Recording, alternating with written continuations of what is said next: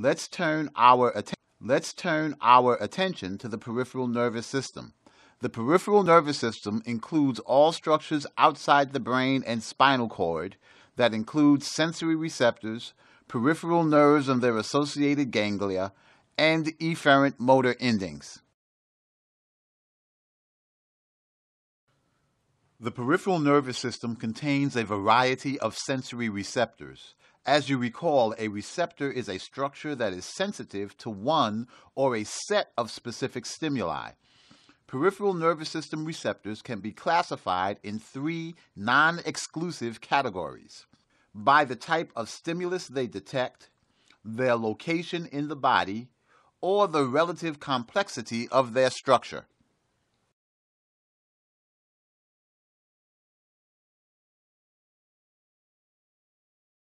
For instance, mechanoreceptors generate nerve impulses when they are deformed by mechanical forces such as touch, pressure, vibration, and stretch. Thermoreceptors are sensitive to temperature changes. Photoreceptors, such as those of the retina of the eye, respond to light energy.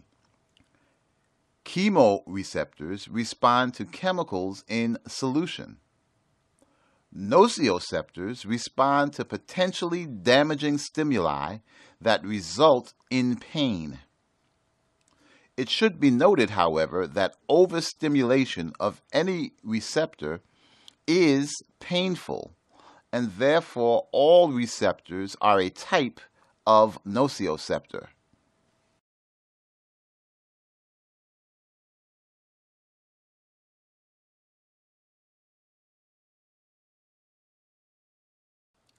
Exteroreceptors are sensitive to stimuli arising outside the body.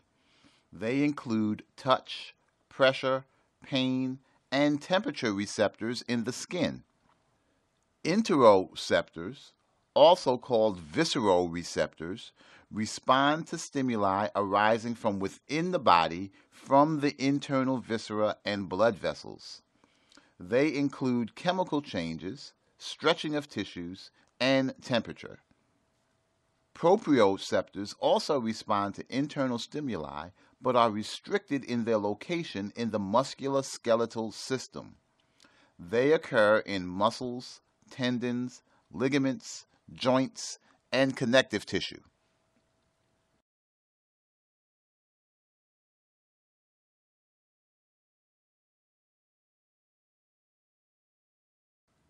Simple receptors are equivalent structurally to modified dendritic endings of sensory neurons. They are found in the skin, mucous membranes, muscles, and connective tissue, and monitor most types of general sensory information. Complex receptors are actually sense organs, localized collections of cells working together to accomplish a specific receptive process. Complex receptors are associated with the special senses such as vision, hearing, smell, and taste.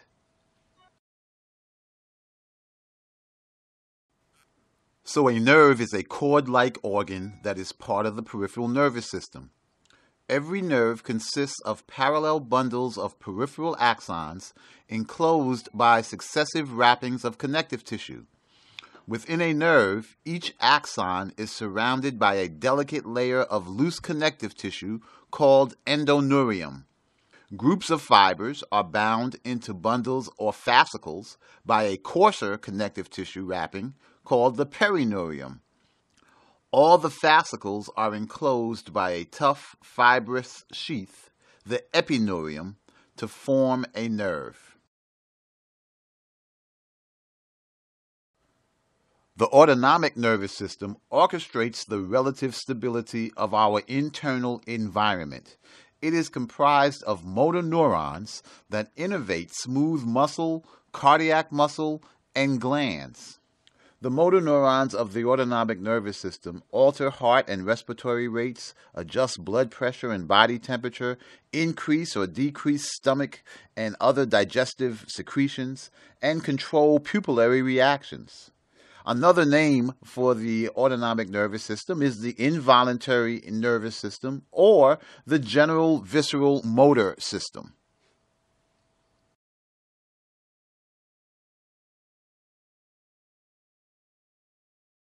The autonomic and somatic systems differ in their effectors, their efferent pathways, their target organ responses to neurotransmitters, their axonal anatomy, and their neurotransmitters. In the somatic system, the axons of motor neurons extend from the central nervous system directly to their effectors. These axons are typically heavily myelinated.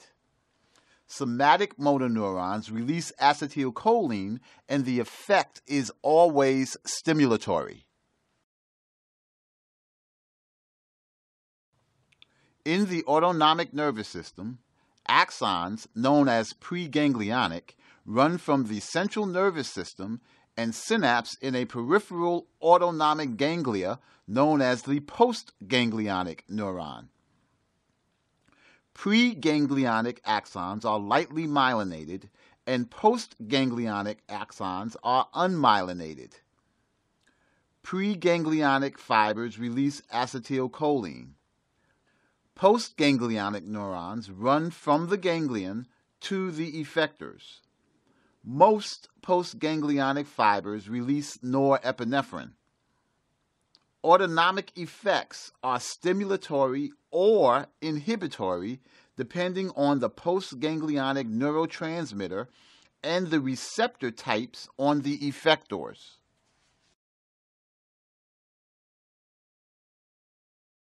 The autonomic nervous system is subdivided into two divisions, the parasympathetic and sympathetic divisions.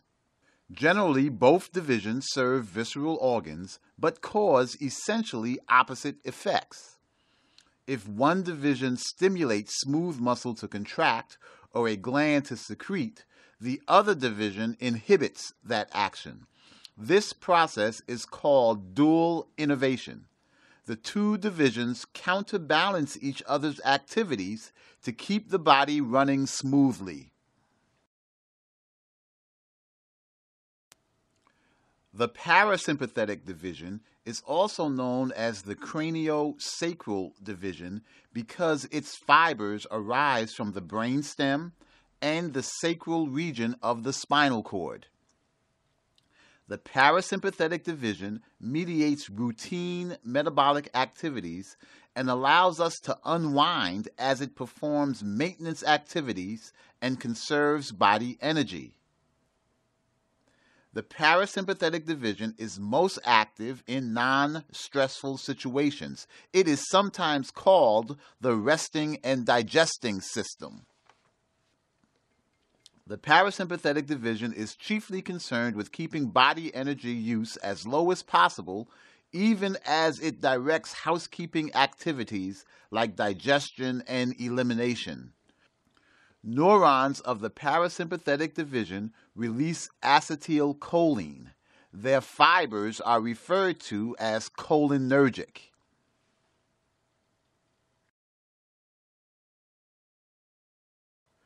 The sympathetic division is also called the thoracolumbar division because it originates from cell bodies of preganglionic neurons located in the spinal cord segments T1 through L2. The sympathetic division is often referred to as the fight or flight system.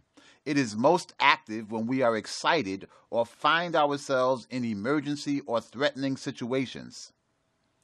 Its activity is evidenced by a pounding heart rate, sweaty skin, rapid breathing, and dilated pupils. All sympathetic preganglionic fibers release acetylcholine. Most postganglionic fibers release norepinephrine. Postganglionic fibers serving sweat glands and some blood vessels of skeletal muscles release acetylcholine.